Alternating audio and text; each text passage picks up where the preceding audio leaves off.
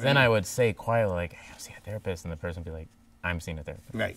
I was going to say, you forgot. Everybody's seen a therapist. I forgot you were in New York. Yeah, the cab driver is like, oh, is this your therapist? This is my therapist, and you're like, oh, okay, all right.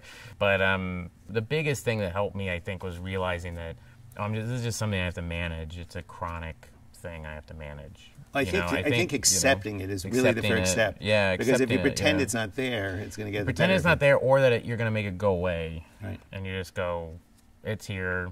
I have this. Let me just accept it and try to move through it instead of obsessing over getting rid of it. Right. And once you relax, you feel funky for a little bit, and then it kind of ebbs away. And I think it was the freaking out and trying to push it away, that was perpetuating it, and you get in this kind of cycle, And the other thing that's terrible, which is so hard to do when you have anxiety, is I will not get on the internet anymore. I call a doctor. That was a big thing for me.